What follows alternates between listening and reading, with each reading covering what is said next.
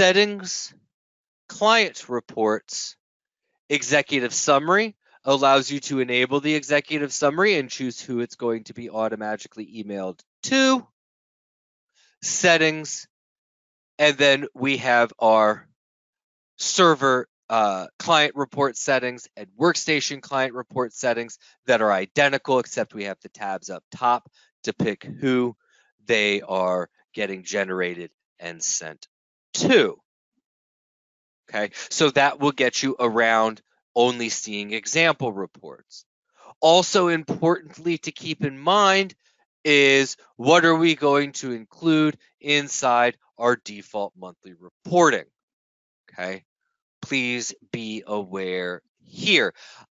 You'll note I like the default settings. The best practices are good.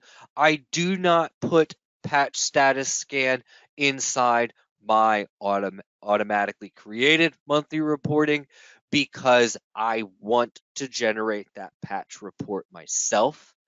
You'll notice it is installed and missing.